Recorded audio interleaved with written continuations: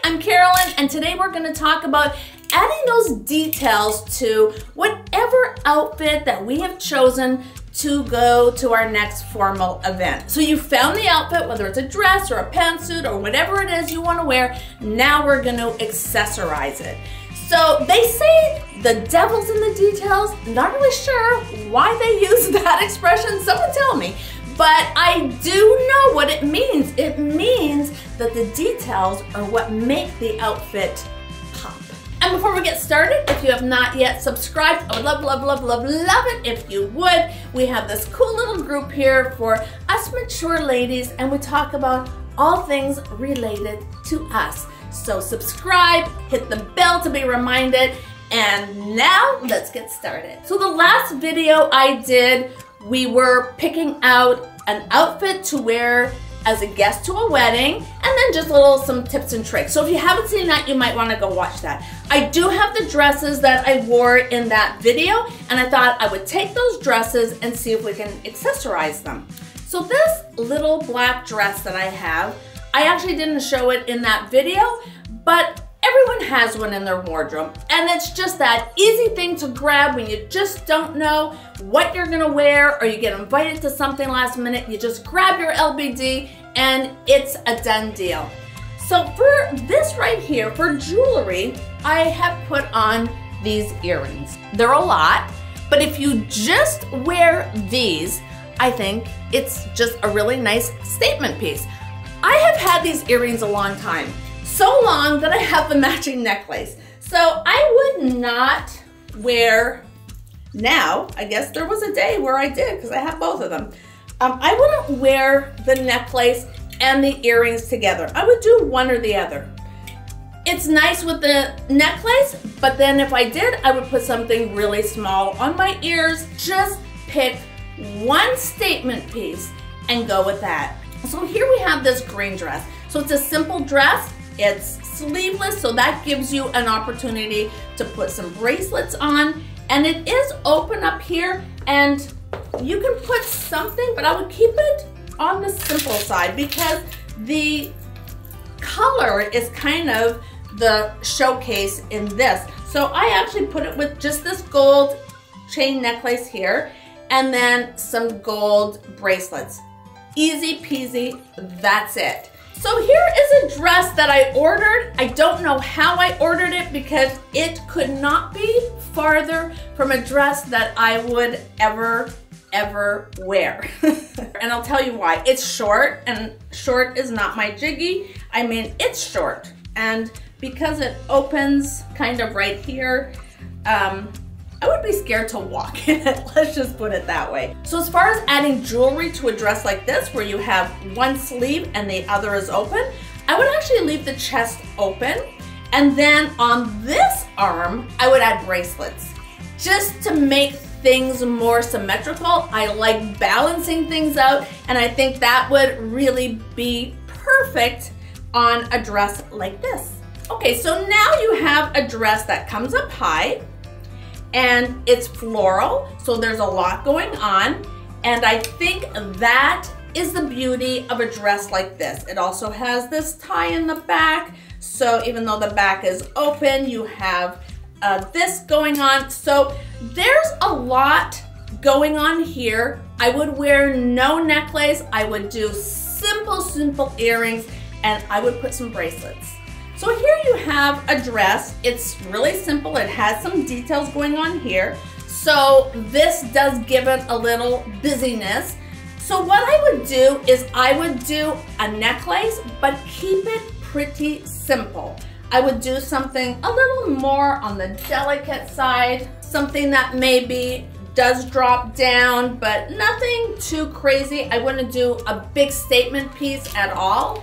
And again, just adding some bracelets on your arm just to give it a little je ne sais quoi. So here you have just a really beautiful classic dress.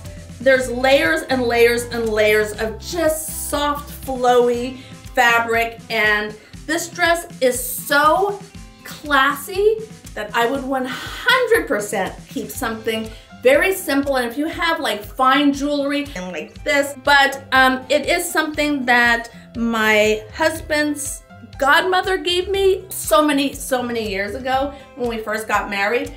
And so something like that would go really nicely, and then just some very simple, delicate bracelets to go with it. So this dress here, I actually didn't show it in my last video because thought I had filmed it, but I had not hit record. So this one didn't show up in that video, but I actually really like it. Again, the color is kind of a statement on its own, but because it's flowy and it has a lot of movement, you could put any sort of something that would droop down a bit here. But again, kind of keeping it more on the simple. I don't think I would do anything very bold coming down here, but you could, if you have something with a complementary color, you could do a really cool statement earring with this. So because all these dresses, you know, I've picked them out for the summer, none of them have sleeves, so bracelets are always gonna look nice. On this, I think bangles, and if you kept everything else simple and you did a bunch of bangles, I think that would look really kind of cool. So this is what this dress looks like on. It's a really fun dress. It goes up on the sides and then down in the middle. I put more of a statement right here. I actually like it better without it on. I think I would put absolutely nothing and just put, you know, maybe a lot of bangles or something really fun like that. The downside that I think there is with this dress is you need to have a specific type of bra. Right now I'm just wearing a strapless bra. I don't like wearing strapless bras because I find they always slip down, especially if I'm hot, if I'm dancing. You know, you can see the bra on the side. I mean, who walks around like this? Except Carolyn on the dance floor. Let's move on to finding that perfect clutch. I'll tell you what, these two right here, Tory Burch, they're not overly expensive, but you know, they're good quality clutches. If you have one in like a tan color and one in a black color, they will work for every single outfit you need. The size is always an issue for me, but this one is such a great size. So you want to, you know, in case your event starts outside, you have your sunglasses, you want to fit those in. I have the giant phone, you want to get the phone to go in there. And then, of course, you need a lipstick. I never powder when I leave, but I know a lot of people powder, so you want, you know, a little compact or something. I guess maybe keys. I'm never usually the one driving. This is an amazing one. This one is a little smaller, but it's still pretty good. You can fit, you know, a fair amount in there. So if you just want to get two that are gonna work for anything, I think this is great. But a clutch can also be like a really fun statement piece. So this one I found from Cult Gaia. When I saw it, I didn't realize how super teensy weensy. I mean, once I get my phone in there, and then it doesn't even really, I can't even get it to snap closed. So it's tiny. It's $400, $398. I don't think it's worth it. So I checked on Amazon to see if I could find something like this. I found this one on Amazon. It comes in 2 different sizes, a lot of different colors, and it's only $31. I will have it listed in the description, and always remember, I list everything in the descriptions. And because it's a metallic, you know, it's just gonna go with so many of the outfits. Looks really nice with that orange, doesn't it? And yeah, and it would look nice with the green.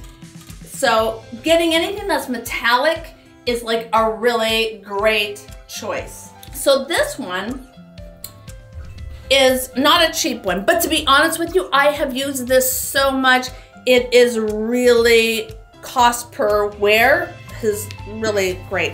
It also comes with the strap so you can wear it over your shoulder, and the size is pretty good. So, you know, things to look for in a clutch would definitely be getting something that's big enough to carry what you need, you know what you need, and try it out to make sure everything fits in there.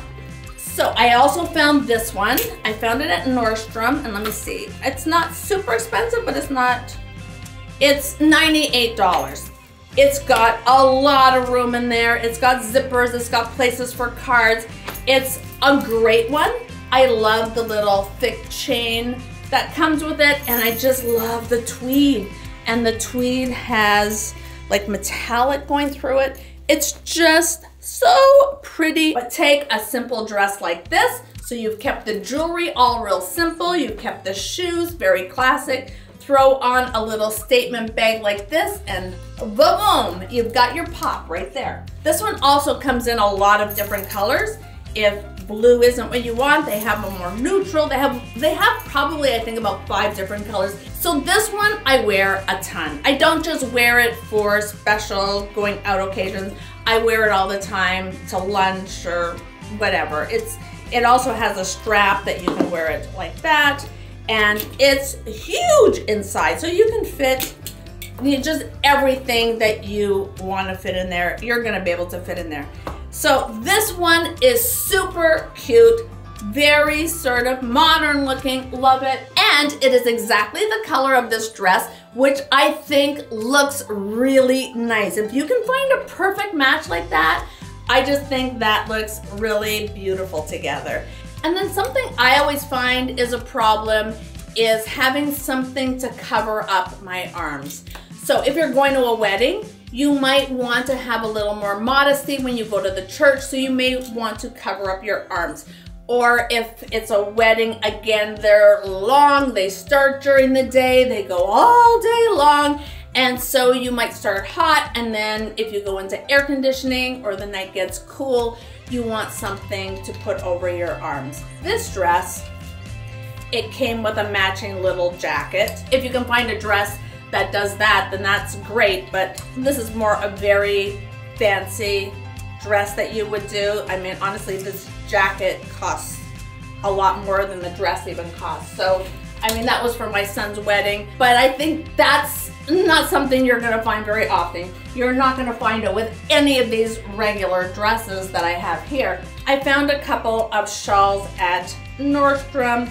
This one is 100% polyester, but it's only like $40, $39, and the size is not bad. It has a little shimmer to it, and you know, you could easily, you know, throw it over your arms. It'll give you, you know, the right amount of coverage and warmth that you might need.